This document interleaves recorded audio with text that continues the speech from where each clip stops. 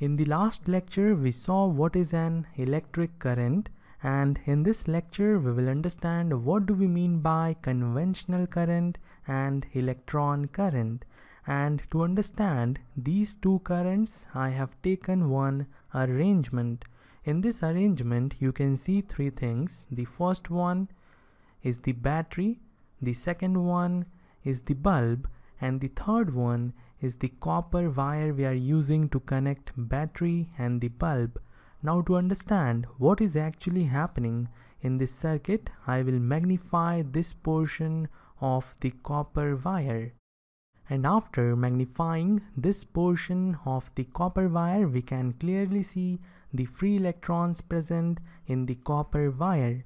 Free electrons are present in the copper wire because copper is a metal, and most of you must have seen this type of diagram in many books where a battery is connected to a wire with high cross-sectional area using the wire with a low cross-sectional area. But this is not true. We are not using a wire with high cross-sectional area. The cross-sectional area of this wire and this wire is same. We have simply magnified this portion of the wire to understand the movement of electrons. And now we will focus on how electrons are drifted in this particular arrangement. You can see battery's positive terminal is connected to the copper wire, and then copper wire is connected to one terminal of the bulb.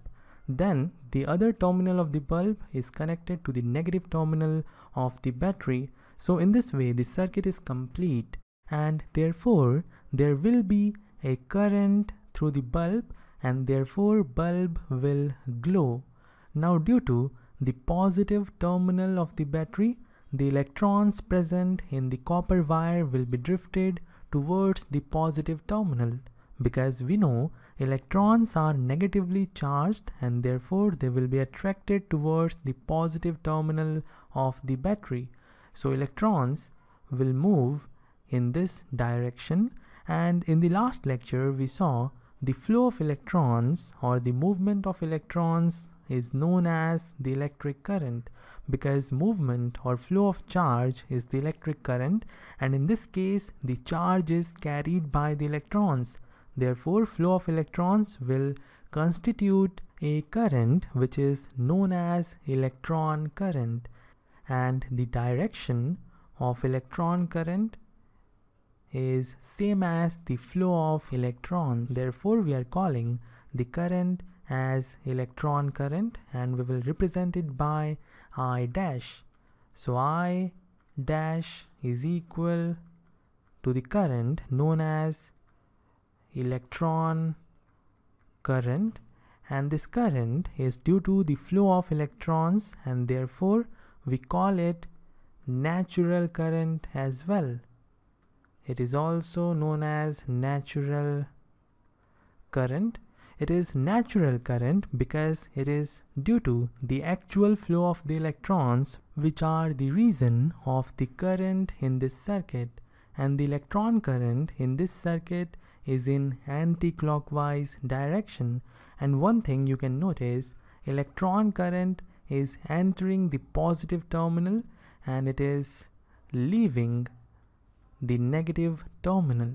Now we will talk about the another current which is known as conventional current.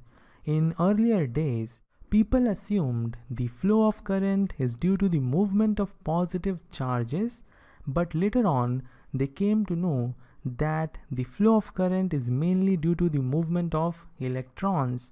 But as the convention was there, we have a conventional current which I will represent by I, and the conventional current is having the direction opposite to that of electron current. So in this circuit, the conventional current will leave the positive terminal and it will enter the negative terminal. So current I will leave the positive terminal and the current I will enter the negative terminal. This is a very important point because throughout our analysis we are going to use conventional current, and conventional current is in the direction of electric field.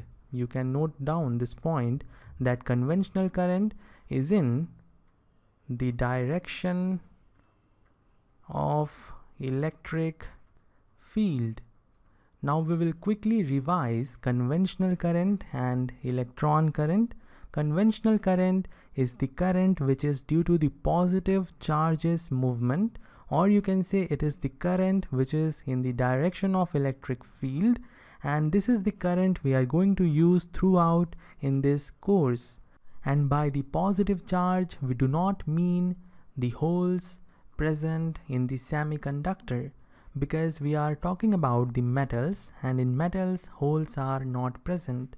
Now on the other hand, electron current or natural current is in the direction of movement of negative charge, or we can say electrons, because we will mainly deal with electrons.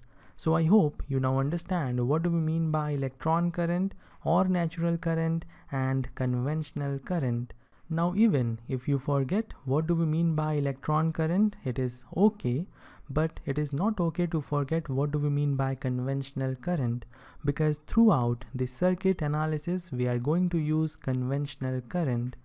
Now we will move to the next point, and in this point I will explain how the current value will change by reversing the direction of the current. And to understand this point, let's take one copper wire.